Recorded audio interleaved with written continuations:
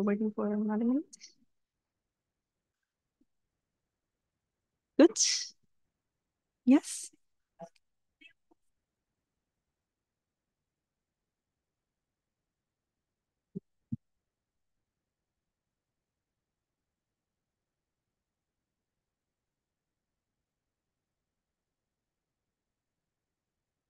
Okay. So, good afternoon. Welcome to the Global Town Hall session on advancing urban net zero and green transition with smart solutions. This session is organized by the City of Kaohsiung and the ICLEI Kaohsiung Capacity Center as partner of this pavilion. And my name is Yishen Yang. I'm the director of ICLEI KCC and will be the moderator of today's sessions. So to set up the scene, I would like to make some contextual remarks on why we are here to discuss my solution for green transition and also for particular industrial cities. I think the pain points from climate change are very clear. We see record breaking. Do we have to? Thank you. So we see record-breaking high temperatures, floodings, and extreme climatic events in all over the world. And cities are at the forefront of this impact. And most of the time, climate change not only intensify extreme weather events, but also existing social economic problems that cities are already facing or threatens other sustainability goals of the city. And in Kaohsiung, the city where I'm from, has just experienced the worst drought for over 100 years. Yes. Early this year, since there were zero typhoon that landed Taiwan for 3 years in a row, and which severely impact not just drinking water, but also water supply for agriculture and also for other industrial use. While the city is is trying to accelerating its economic development. And in the meantime, with the global goal to achieve net zero emissions, city and local governments are taking up bigger role and bigger mandate to cut emissions, and which is particularly challenging for industrial cities as well. But on the other hand, we can see that net zero goal also brings opportunities to the city for take a new model and also to realign their policies to the new global standards. So all in all, cities are seeking innovations and new solutions for to help combat these challenges in a smarter and a sustainable way. So in this session, I don't want to confine our discussion in just typical smart city technology. I would like to broaden the definition of smart solution to innovative strategies and that leverage not just technology, but also smart governance business models and also and solutions to enhance city performance in sustainability and really address challenges and solve problems. So before I introduce our speakers today, I'd like to invite Mr. Imani Kumar, the Deputy or Secretary, Deputy Secretary General of ICLEI, to give us remarks. Welcome.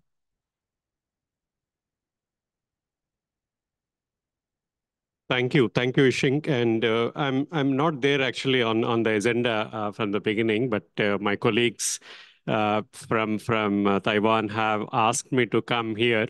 There is a reason also I just want to be here because exactly, I think if I'm not wrong, a month back, I was in Taiwan and I'm listening to the cities from Taiwan, what they are doing on the net zero solutions.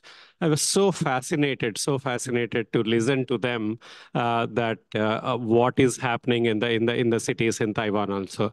Taipei, New Taipei, Kaohsiung, and all these cities have their action plans ready.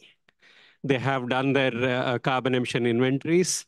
They have done their vulnerability assessments, and they also have taken up forward the actions they are, and they are really looking for any other best practices available in the world so that they can also take those best practices and utilize and use and implement them in Taiwanese cities also on that. And I was telling them on the day when I met those cities in Taiwan. It's that we also want to learn from you. It's not just only that Taiwan cities are going to learn. So it is like a two-way process, not just that they are going to learn from other cities, other countries. I know that we have other cities here speaking, but on both sides, I think we can learn from those cities and they can learn from other cities on that. So I'm so happy that I'm part of this particular session.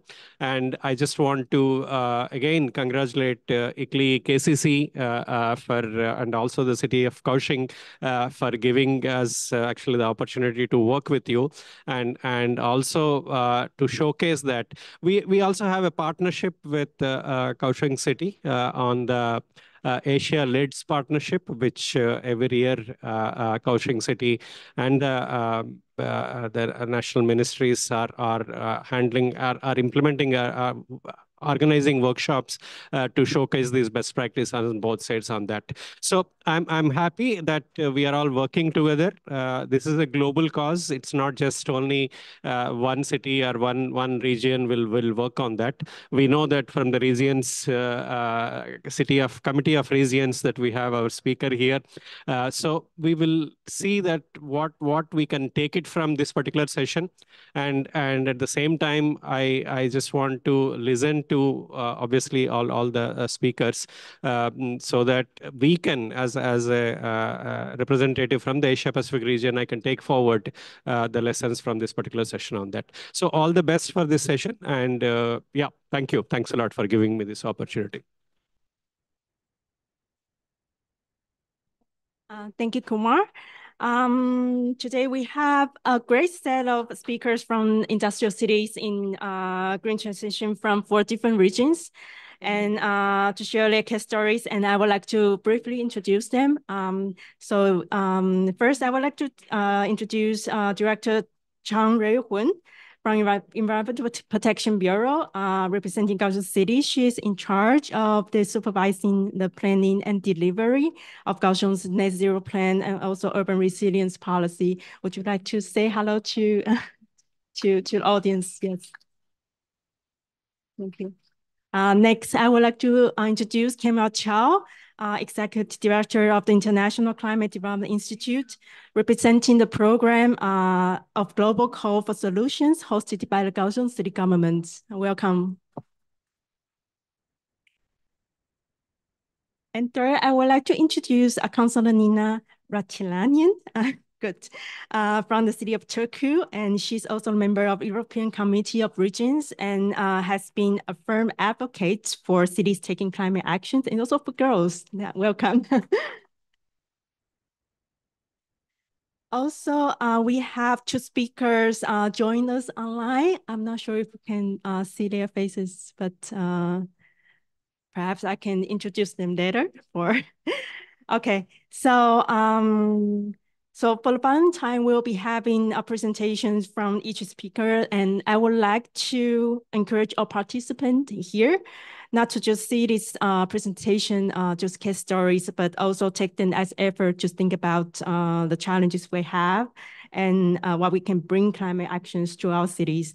And so for our first presentation is brought by Director General Chang from Kaohsiung City to start us off on the specific issues at hand. What are the priority challenges that industrial city face in their transition to net zero, and also how do they address these challenges in a smart way? Welcome, Director General Chen. The floor is yours.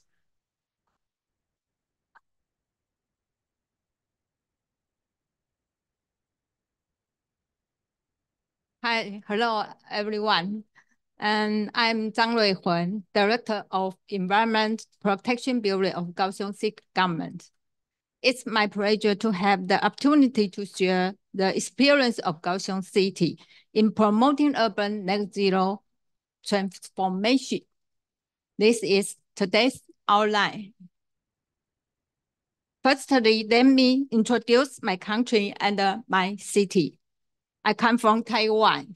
which is Southeast Asia, surrounded by sea. The population is about 23 million. Taiwan is known for its technology industry, including companies such as TSMC, Acer, SASE, and ASUS. Kaohsiung City is the third largest city in Taiwan. It owns the largest port in Taiwan, which is also a major hub for industry, such as steel and petrochemicals. The residents usually drive cars or ride scooter for daily commutes. Each household, on average, possesses 2 scooters. As a result, it becomes necessary to develop green transportation system. Kaohsiung City has a tropical summer climate with abundant sunshine. Temperature in Kaohsiung range from 15 to 32 degrees Celsius.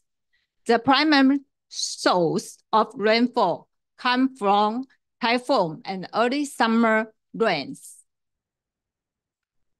The carbon emissions in Taiwan are around 275 million tons of carbon dioxide.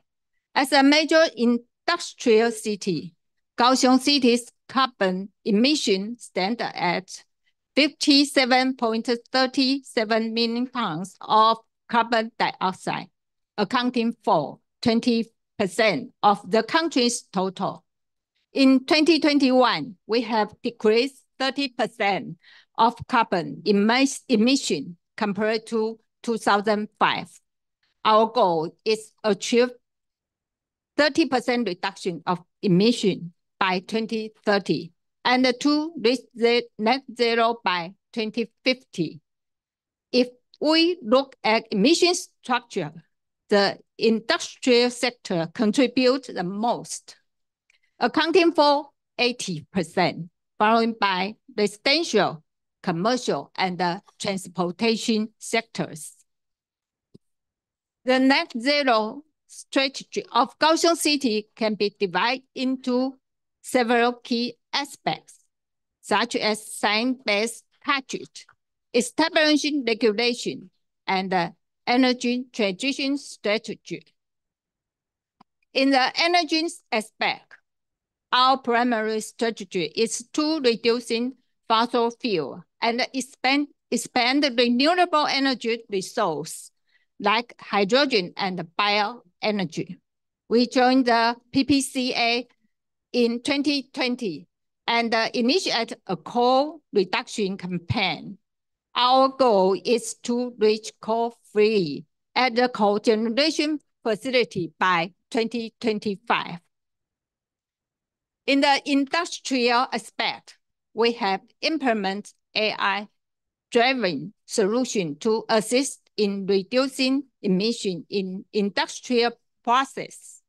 The steel and petrochemical industry together account for 71% of Kaohsiung City emission. We use AI module to reduce steel making temperature and to decrease fuel consumption. For circular economy, Kaohsiung City is promoting the use of solid recovered fuel and reutilizing bottom ash as construction materials. We are also creating a low carbon living environment to achieve low carbon lifestyle in Kaohsiung City. We plan to achieve 2 goals by 2030. The first one is to complete the MRT system, and the second one is to build the e-bus system. We also encourage citizens to use public bicycle and share vehicle by offering discount. For green building, we encourage citizens to install solar panel on their rooftops. implement vertical greenery on balconies, and settle rainwater harvesting system. We have established the Net Zero Institute, where we nurture the talent of industry transformation through general knowledge, certification, and technical course. Also, the leading companies are sharing practical experience to the small and medium companies. In the financial aspect, the city government allocated a net zero budget to support low carbon transformation. Actually, the city government assists industry for green finance and apply for carbon credit of reduction achievement, participating in market transaction to promote the green economy.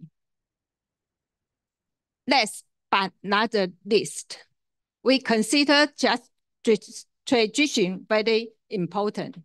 Throughout the implementation of reduction policy, we equally care about the interest of our resident and the industry. No one is left behind. To adapt to the climate change, an integrated platform is established to provide information on climate, air quality, water resource, agriculture, and carbon emission. This platform provides the government and the citizen with real-time data for immediate response to prevent natural disasters such as flood and typhoon. To keep up with international standards, Kaohsiung City has joined various organizations and initiatives, including PPCA, UCLG, and CityNet. We also established the only eco-training center in East Asia. In 2023, we cooperate with international carbon inspection agencies such as BSI, TUV, and the DMV for skill training in Net Zero Institute.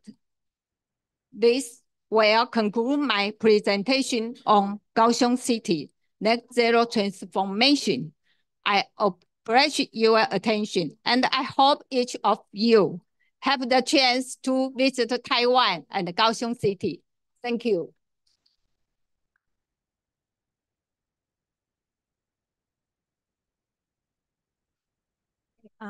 Thank you, Director General Chen. Kaohsiung City has 80% or more than 80% of the emission comes from the industrial sector, so which is quite challenging to reach net zero, and it cannot be done without innovation, also cross-sectoral cooperation, and also partnership with private sectors. And which brings my next question to our next speaker, Cam.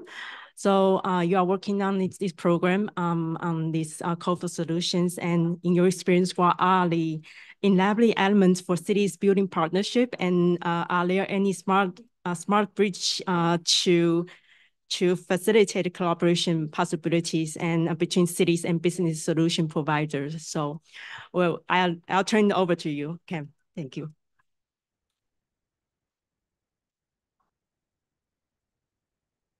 Okay, thank you, Yishen, and it's my honor and privilege to be here, and also I'm so happy to see the good friends Gino's here, Kuma, and both of you went to Taiwan this year.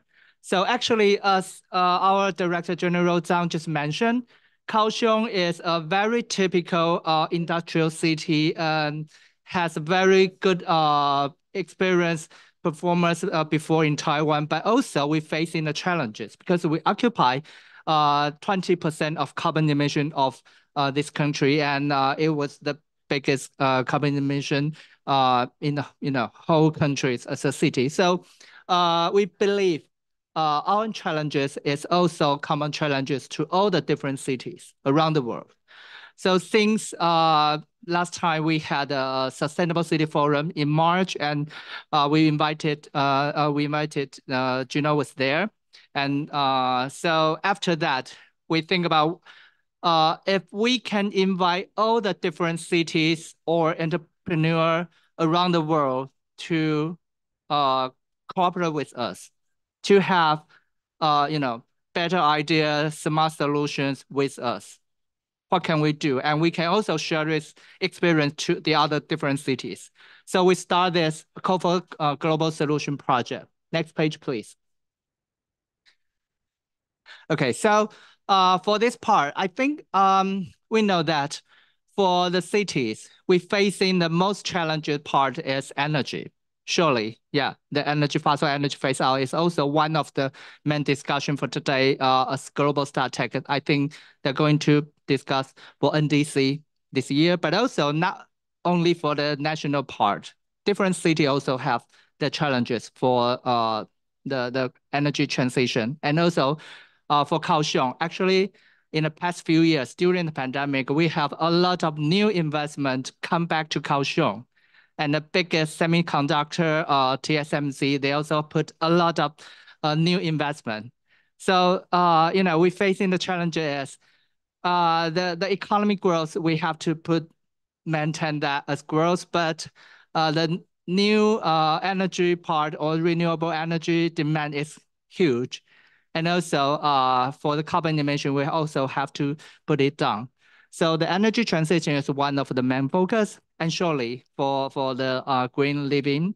And as Ethan just mentioned, I just correct that we not just for 3 years no typhoon, we have 6 years no typhoon. Yes, 6 years. So actually for past 2 years, Kaohsiung facing a very, very serious shortage of water. We have like a 100-year period of drought. All the dams just, the water become the lowest record in the past 2 years. Yeah, so I do remember in the end of January, Mayor Chen invited me to the city meeting, and we also discussed the vulnerability of the water shortage we face in the drought. Yeah, but then after that, we had typhoon in August, and we have serious problem of flooding. Yeah, and the water, the precipitation is like 3 times than before. Yeah, so you can see the frequency. So we have these challenges. So after that, we would like to invite all the different cities around the world to say, okay, if you have good ideas, if you have good solutions, and if you already make your city have transformation, please submit your solutions to us. We can discuss. And also our experience can also be your experience to the other different cities. So next page, please. The mayor will tell you how we proceed, and then I'll explain more. Okay, please play the video. Yes, the update one. Yes.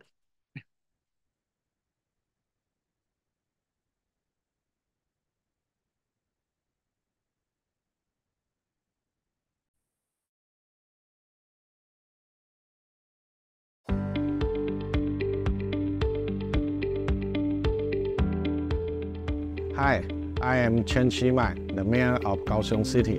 Kaohsiung is Taiwan's most important industrial city.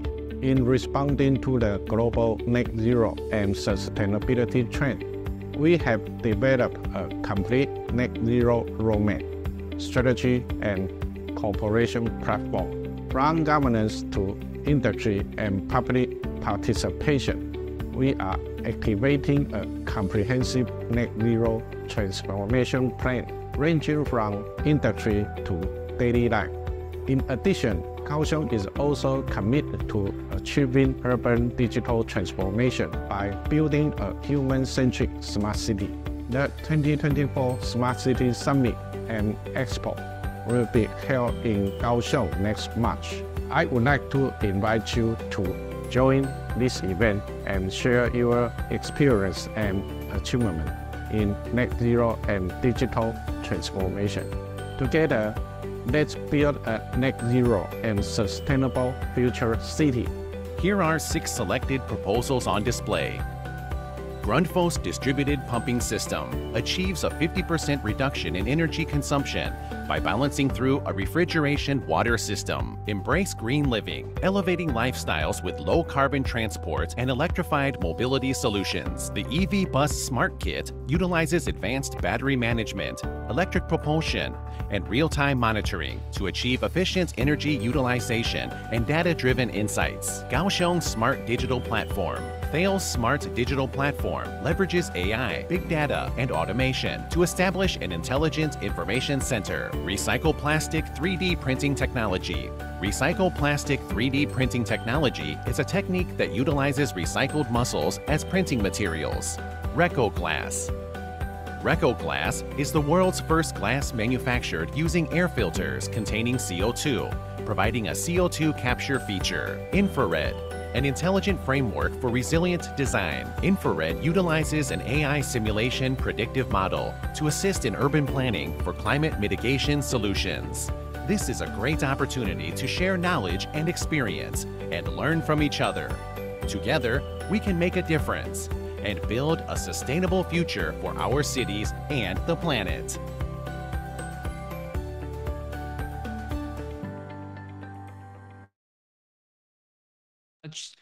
Next page. Yep.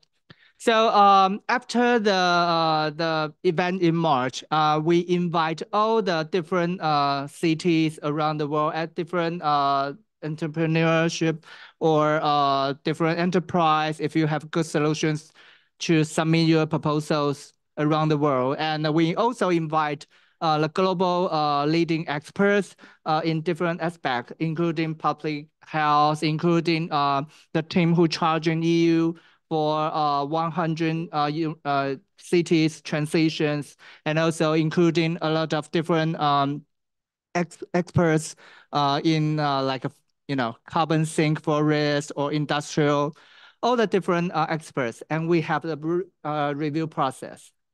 And then, okay, next page, please. We are very, very pleased that just very short this period, like 6 months, we received more than 30 submissions from more than 20 different countries and submit their different solutions to our Kaohsiung city, and including from various different kind of solutions. And as the mayor just said, we are not facing the climate issues only. We also facing the digital transitions in the meantime. So we believe smart solution is our very good approach to solve the climate issues. So after that, we select the best practice of that for 15. All the different experts help us to select 15 different cases. And surely for the different cases, we will have the publication for next year. But also after that, the video just showed from these different 15 cases, the experts identified 6 best practice to say we have potential to implement in Kaohsiung. That's why we say potential, because from these 6 of them, we will choose 2, and we will have the POC project in Kaohsiung implement since next year in Kaohsiung. So that means if that could succeed in Kaohsiung, could have to succeed in the other city. If they facing this kind of transitions, and we have the industrial transitions to the new green economies, yeah, we can have like a demonstration site in Kaohsiung. So for that part, we are under the negotiation process with this 6 professional team. And also if 2 of them are to be chosen, next year, we will start the POC. And surely for next year, as the mayor just said, we will invite all the different experts and the city and the solutions to come to Kaohsiung. So next year, in fact, the Sustainable City Forum we will call it the next stage to be a city COP. We hope this Sustainable City Forum in March. Every year we have implemented that for 8 years already. And both of you have been our keynote speakers. So we hope this platform could be a very, very good venue to host and to invite all the cities and also experts around the world. We can face in the challenge and also we find a solution together. So thank you very much. I think we hope to see you again in Kaohsiung next March. Thank you.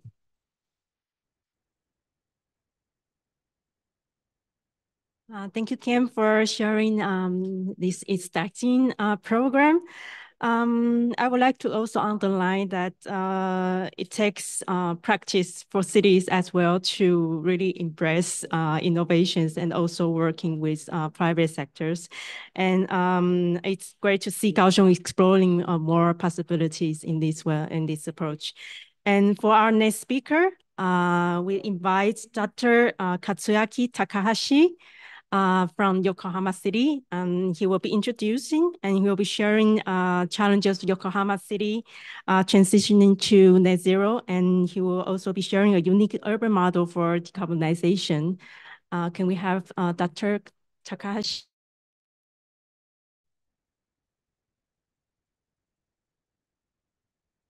Yep. Can you hear me now? Evening. Okay. Yes. Thank you, and good. Yes. Okay. First, Dr. Takahashi. Yep. Good afternoon, everyone. I'm Takahashi, City of Yokohama. And actually, I'm leaving tomorrow from our country to Dubai. And so I regret that I have left earlier. But anyway, thank you for inviting me to this very important meeting.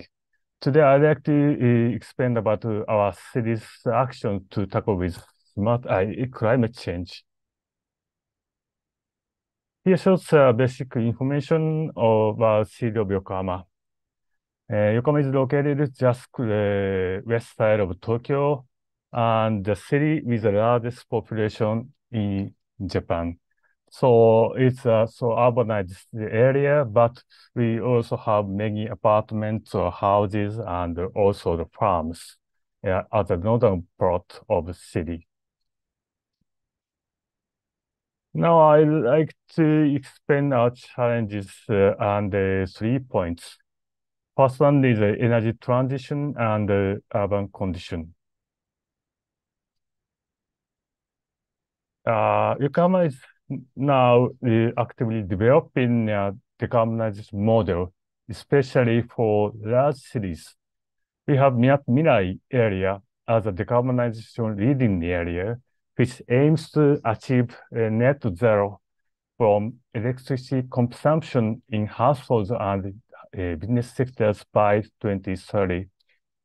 This area is a leading business and tourist district in Japan and accounts for only 0.4% of the whole city, where about 10% of energy consumption by the business sector in Yokohama comes from.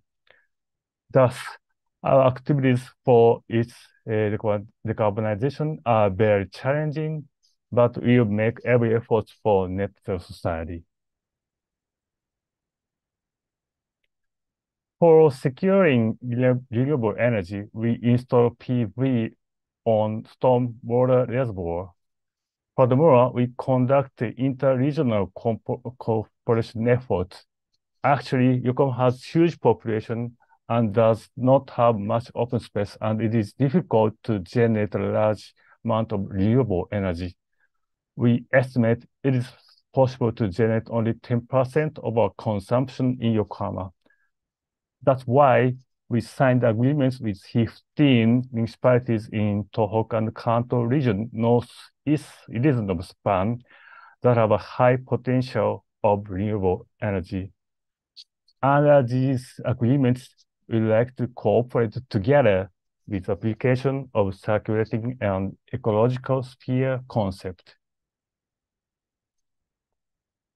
Yokohama is also developing a hydrogen supply chain. Our city is planning to have a hydrogen import base, and pipelines to supply hydrogen to various factories along the coastline. If possible, hydrogen can be supplied to other urbanized areas such as Minatomira district, as I explained earlier, as a decarbonization leading area. And we just launched the Yokohama Decarbonization Innovation Council, which is aims for the public-private partnership with 42 companies and organizations in industries, including leading energy and manufacturing companies and power plants and so on. Secondly, I'd like to explain the demand-side approach for attractive lifestyle and net zero. Here shows energy consumption in Yokohama City. As you can see, the volume is decreasing in total, but you can understand that energy consumption from household sector at the blue bar has been stable. This is challenging issues for net zero. We understand one of the reasons will be that people cannot easily understand how much they affect climate change, and they also cannot imagine future after net zero. Based on this kind of thought, we have started a new program to innovate and spread attractive lifestyle and a carbon neutral society last year. To reduce life cycle greenhouse gas emission, new lifestyle is necessary for various sectors such as fashion, food, house, movement, consumer goods, leisure, and energy. And spread new lifestyle, we believe that it should deliver not only carbon neutral, but attractive future. Under these views, Yokohama is trying to innovate business or local model related to a sustainable and pioneer lifestyle. Lastly, I'd like to point out enhancement of international cooperation. I'm now trying to build a carbon neutral, not only in our city, but in Asia. We now have a collaboration with Bangkok, Cebu, and Da Nang for installing solar generators and energy saving projects. And we also have the 12th Asia Smart City Conference last month, aiming to discuss on the realization of sustainable city. At the conference, Yokohama Declaration was proposed by Mayor of Bangkok and Yokohama and supported by 44 agencies and organizations from 19 countries. Our city will continue this network for contributing to sustainable society in Asia. And we also have Green Expo in 2027. We now trying to have this expo as a showcase of green transformation, and we welcome every participant to come to this expo. Thank you for your attention, and we will hope to work together to make carbon neutrality true. Thank you very much, Dr. Takahashi. I hope you can stay a little bit longer till the end of this session. I know it's very late, and thank you. I think Yokohama City has set very clear priorities in their roadmap and open to collaboration with their local communities and corporate and also international peers. And I think which essentially leads to a collective effort to low carbon lifestyles and undertaken by most of the citizens. And I certainly look forward to the Green Expo in 2027. And then next, I would like to welcome Councilor Nina Ratinanian from City of Turku. I think Turku was once ranked one of the smartest city in the world, and at the very stage, the city has set a very rather ambitious goal to reach climate neutral by 2029. So my question to Nina, so as forerunner in climate actions, what are the barriers and lessons learned that you would like to share with other cities that are in progress toward net zero? And also what smart approach that truly brings us there for the net zero goal? And welcome, Nina.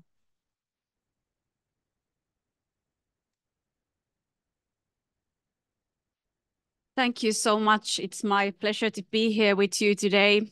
Good day and good evening, whatever the time is where you are at the moment. And I want to also start by wishing you a very good thematic day of children, youth, education and skills, because what are cities without children and youth? And how can we combat climate change without skills and education? I think this is a very symbolically very important day for cities, regions and subnational authorities. I also want to compliment previous speakers and your cities. You have made a tremendous work, and I recognize many things that we in the city of Turku has already also done or planning to do ahead. I think there's lots of cooperational possibilities between cities, and we are very much on the same page because we want to accelerate mitigation, we want to advance adaptation, and we want to work for loss and damage. So there's a lot to be done together. I also represent the European Union Committee of the Regions, which represents over 1 million local decision makers throughout the European Union. And I think that number, over 1 million, represents quite well of the potential that we have in cities and regions. And this is only in European Union. The cities and regions, how much we can bring to the climate negotiation tables and to the stock takes. And lastly, I want to compliment also ICLEI and all the other city networks for your and our great work in COP28 so far.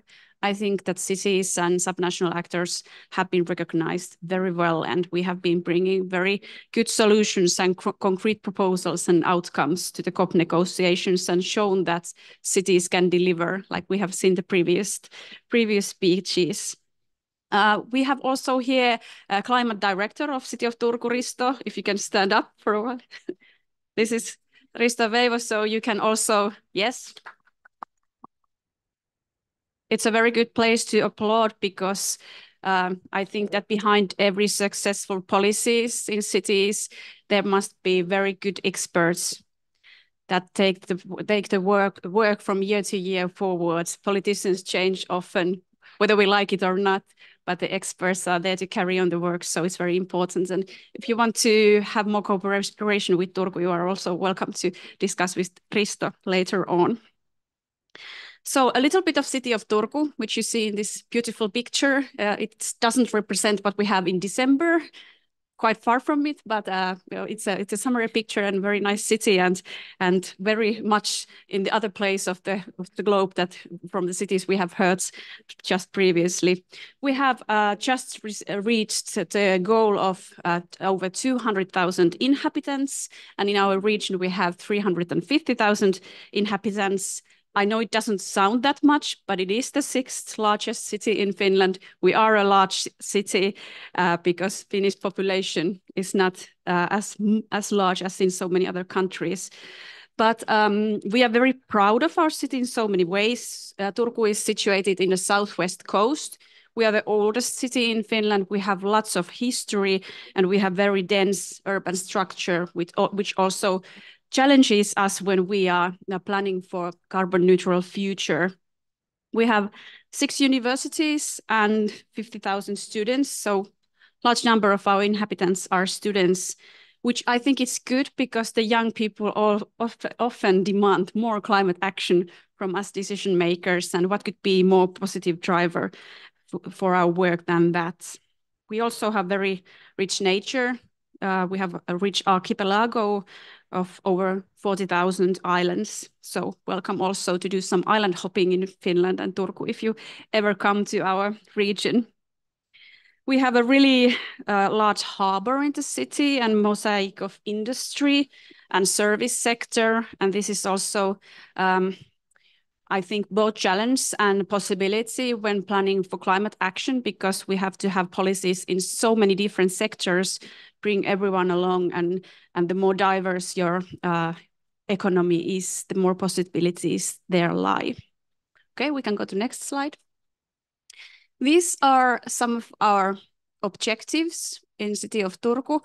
And what I think is the most important is that we strive to be carbon neutral by 2029, which is the birthday of our city for 800 years. And after that, climate positive. I was a city councillor some 10 years ago when we set our carbon neutrality target to 2040. But we had to heave the goal closer to today, to 2029 from 2040, because we were able to cut emissions so fast that 2040, it was too far ahead. So we made a goal, a strategic goal to become carbon neutral by 2029 and soon after climate positive city. We have been already able to reduce 55% of the carbon of the greenhouse gases from 1990 levels by 2020. So we have been among the cities of Finland the fastest one to cut emissions. And I think this also demonstrates that it's quite possible to cut emissions. It's like we often say, climate change is a gigantic challenge, but we already have the solutions on how to combat climate change. And I think that Turku has demonstrated well that it is possible. We are also connecting our biodiversity plan to the climate planning because, of course, loss of biodiversity, natural environments, carbon sinks, it's very close to combating climate crisis, and everything is interconnected. So we already also have ambitious goals on biodiversity and environments. And also sustainable use of natural resources is, of course, important. And we have made also a really good and comprehensive roadmap for circular economy because the targets we set as cities of UNFCCC, of different parties, they are quite ambitious often, and because the targets are ambitious, they require quite ambitious policies. And I think we are on the road of achieving our carbon neutrality. Of course, we need to do much more work, and it's often so that let's say the easiest and economically most beneficial policies are taken always first.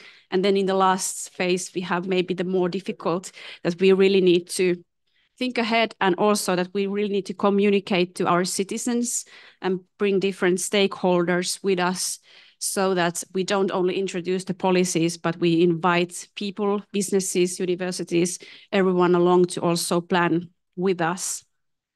And that is the way that we can achieve carbon neutrality in 2029, and also 1.5 degree lifestyle, which is a new project that Turku has established. Because to be able to cut the emissions but lead a sustainable lifestyle, we also need to invite people to act along with the 1.5 targets. I think something that some positive example of the 1.5 lifestyle I could bring to you today is that, in my opinion, Finnish people have a mentality of wanting to make choices by themselves. They don't want anyone to choose for them. They want to choose themselves. And by bringing variety of choices to make on how sustainable lifestyle, sustainable living is possible, they can choose the best way for them. And this project has invited, for example, local businesses to bring their ideas to showcase for the citizens, for our residents, what the solutions are that they can choose from. So offering also a variety of solutions is important, so people can still have the possibility to make their own choices of what is the best way for them. And we can go forward.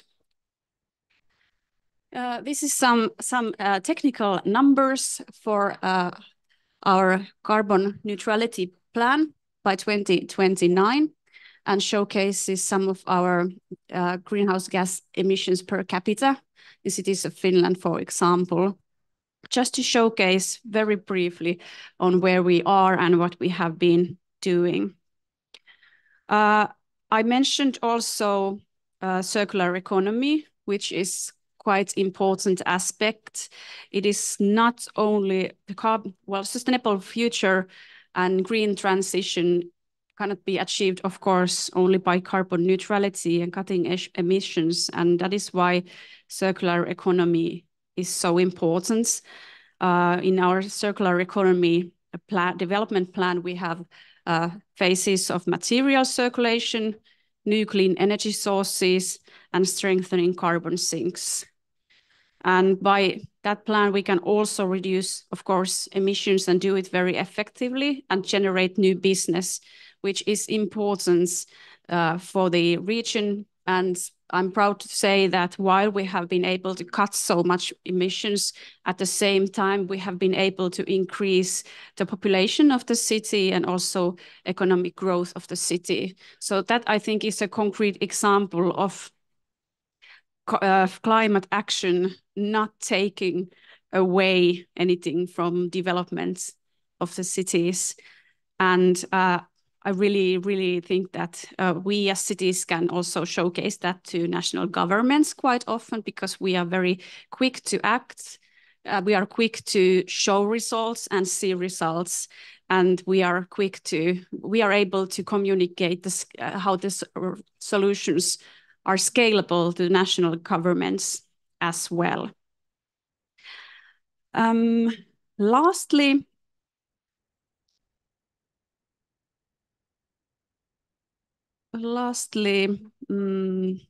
we have so many good proposals. I don't even know what I want to raise in the last phase.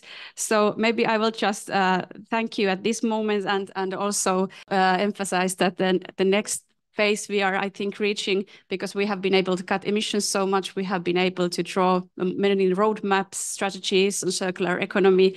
The next phase is also the more holistic approach to bring people with us, and of that the 1.5 degree lifestyle is a good example. And we have had some climate forums where we have been inviting people, citizens, residents, and businesses to come along and discuss of the common future, because I think that in general, people want to be part of something bigger.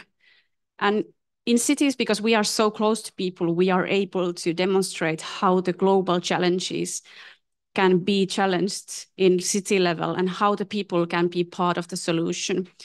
If we just plan ahead and make concrete platforms so that people can participate, they are quite ready to do so.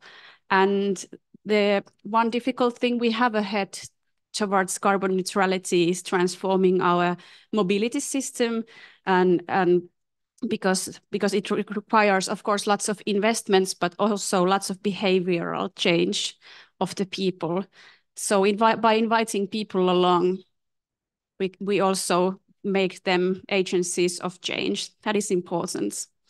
And very lastly, I think that part of success is also bringing really everyone along with climate planning. I'm really proud of the fact that when we have been taking our carbon neutrality decision in the city council and adopted our climate strategy, both time it has been a unanimous decision. And I think this ensures also the stability of policies and stability of the long-standing vision that our city has. And it's also, I think, communicates, for example, to local businesses that this is the place to invest in green transition. You can trust that we take forward the change. We will take forward a sustainable future. So I also think that it's very important to send this message that it is not just for this year, not for this parliamentary term, not for 4 years. We are on this road to be there forever and ever until climate change is over. Thank you.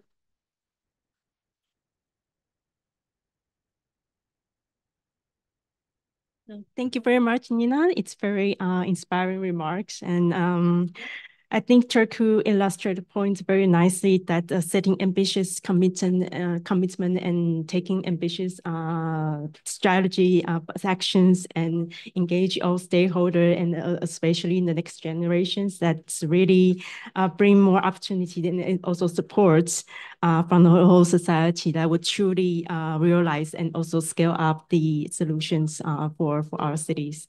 And thank you. Last but not least, I would like to welcome Maria Cantore. She's also joined us online, and she's the Director General of the International Relations from from Rosario, Argentina. And she will be sharing us innovative policy called agro ecological food production, which demonstrate what really makes city smart, not with really technology, but also solve problems for its inhabitants. Welcome, and the floor is yours, Maria. Thank you. Thank you very much. It's a pleasure to be with you. And it's a pleasure to be collaborating with cities such as Kaohsiung and Yokohama and Kurdu, and also with organizations such as ICLEI and your organization. So thank you very much. I wanted to showcase to you one of our policies. I believe it's still relevant, even though it has many years. We can move forward with the presentation. And just to showcase to you, Rosario has almost 1 million people and is surrounded by wetlands and also by the humid pampas. So we are in the center of one of the most important parts of the world that produces food, mostly in traditional ways. So we have a lot of green spaces, but not in all parts of the city, mostly located in certain riverside areas. So we are a port city and an industrial city as well as services. We can move forward. So we have a climate action plan divided into different objectives in adaptation and mitigation. And I will be talking about one of the adaptation points, which is biodiversity and soil. And in another time, maybe we can talk about the general plan of the city in climate action. We can go to the next one. And in reduction, we have the objective of reducing 22% by 2030. And one of the main areas we will be doing that is in waste, because energy is not provided by the city, is on the provincial level, so we have less power over that. So we are focusing a lot on waste, but also, as I mentioned, to foster and improve our biodiversity and green areas all around the city. That's why if we go to the next one, I will showcase to you how Rosario is innovating in urban food production to achieve a more sustainable future. As you see, we have a big river in our city that it's called the Paraná, which is one of the most important rivers in South America. Going to the next one. So we have 2 programs, and we are having these long-term public policies. The first one is the Urban Agriculture Program, and the second one is the Rosario's Green Belt. I will start telling you about the Urban Agriculture Program. And it started in 2002 because we had a big economic crisis in 2001. So that's why the local governments took initiatives and ideas that were already in civil society of different organizations working in urban agriculture, so in degraded lands in the city, to have small spaces to produce food. And the local governments took this idea and promoted it with universities to see these degraded areas in the most peripheric and vulnerable areas in the city, if they could be useful for food. And it was made the transformation to have, as we will see in the next slide, different objectives. Yes, so In this program, we have mostly public lands, and in those public lands, there's different families that produce food. Well, one of the objectives is obviously to have sustainable food production and also guaranteeing access to agroecological food, not only to the producers that first they could use that food for themselves, but also to generate this access to food, to healthy food for the residents of Rosario.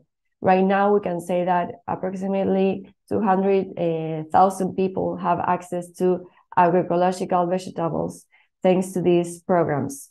Obviously, this stimulates the local economy, and first of all, for these producers and these families in the most difficult areas of the city, and also the social inclusion of these families and the small producers. But besides of that, this gives us big environmental services, having in mind that some of the most important risks that our city have are related to heat and heat waves, and also with flooding.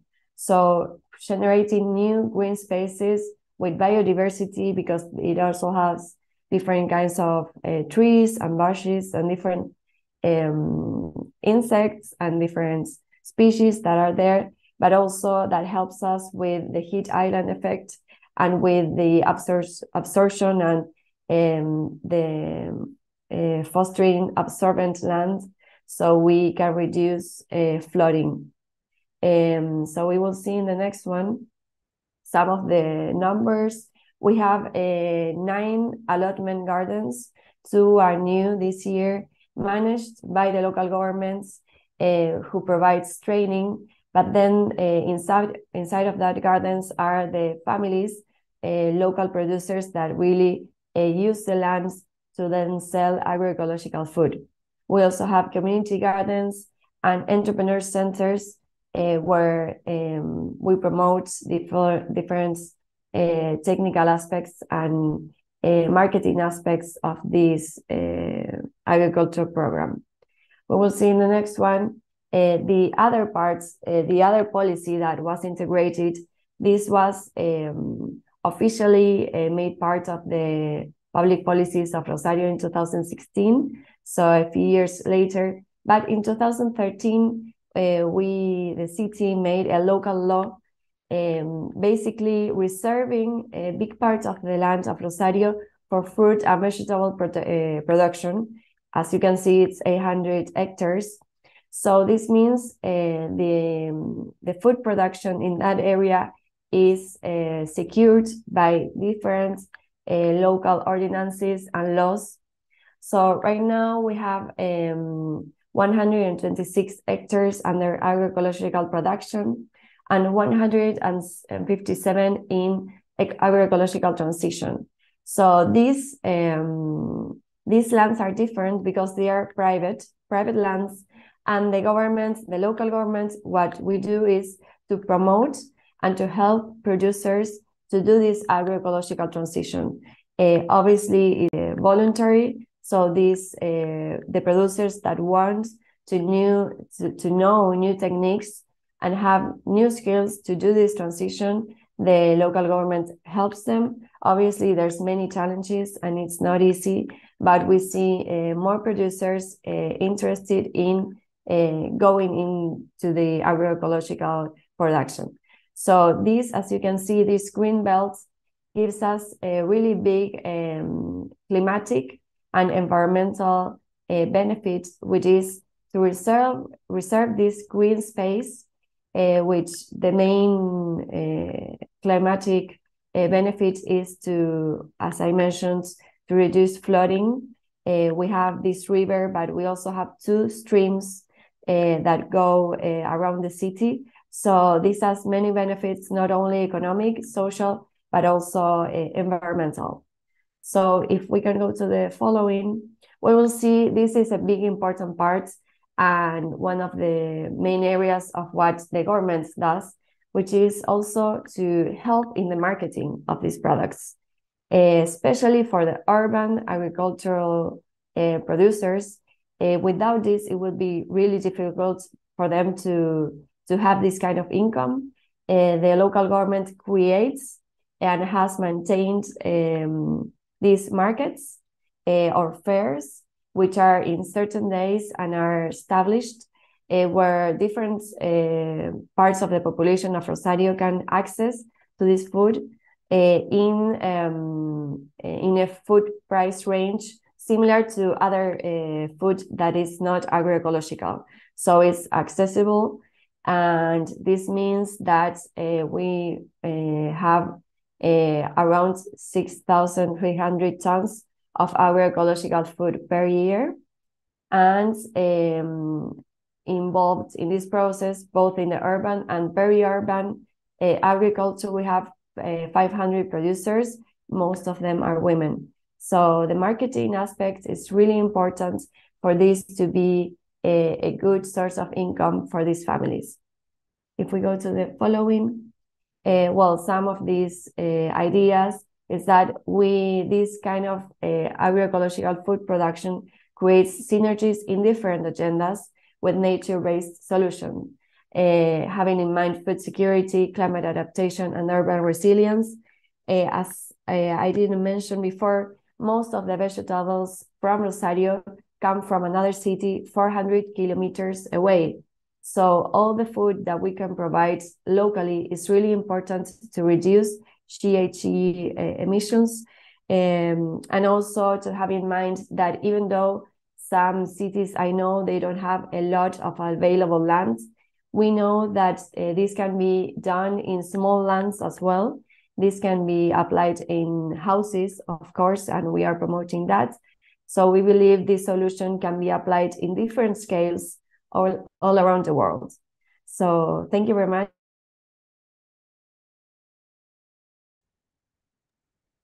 Thank you very much, Maria. Unfortunately, we are running a bit over time, so we don't have time for open floor to the questions. So I'll just wrap up here. And I think from the previous case that we've seen the message is quite clear.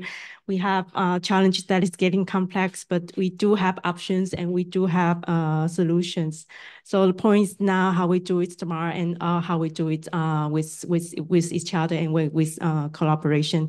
And thank you all for joining us today. And I wish you great for the rest of the day. Thank you.